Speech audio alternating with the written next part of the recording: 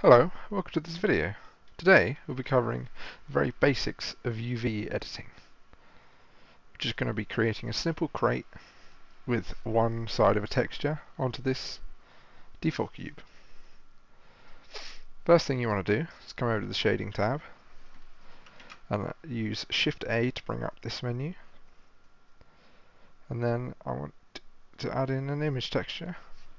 Find your crate texture. I will be using this one. So you see that's not what we want. So now you want to come over to the UV editing tab. Because this is basics, all you need to do is select all these faces. Make sure you're in edit mode with all these selected. Come over and then you just want to scale up.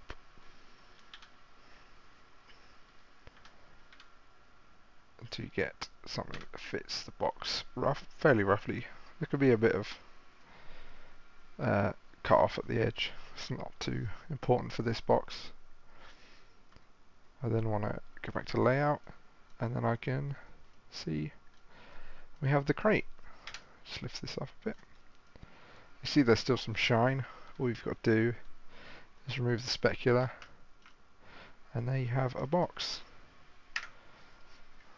Perfect for your scene. There you go. Thank you for watching. Please like, comment and subscribe. Stay tuned for a 3ds Max version and possibly some more advanced versions of UV editing.